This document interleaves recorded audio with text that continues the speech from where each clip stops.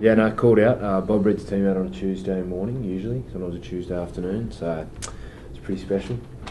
Really excited. First opportunity I got on the blower to Dad and Mum, and yeah, pretty excited back home. Pretty excited over here too.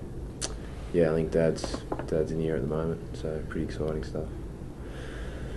Obviously excited as well to be named in the team, and guess it gives me a lot of confidence that Robbie's chosen me and backed me in that 15 jersey again. So very pleasing, and I think the week's been great so far. Everyone's been out and about, seeing Paris, and we had a little Tour de France with a few boys in Paris yesterday, and got some good snaps. So it's been good. Everyone's been seeing the sights.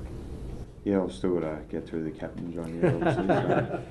Sit there, won't it? Yeah, but look, it's good to be back. That's the main thing. Good to be back involved and get the opportunity again to wear the jersey, and something I'm looking forward to. It's obviously difficult watching the boys out there, particularly doing well in the last few tests. So it's good to be back, and we've got to try and keep that consistency from the last game, I think. This pack, we've been together for a while now. The front row combinations with Stephen there, Ben Alexander and myself. We've been working together for a while now. Even have younger players coming in, and I suppose really challenge ourselves during training.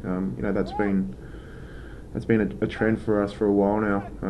You always go out there and try and put on your best performance week in, week out.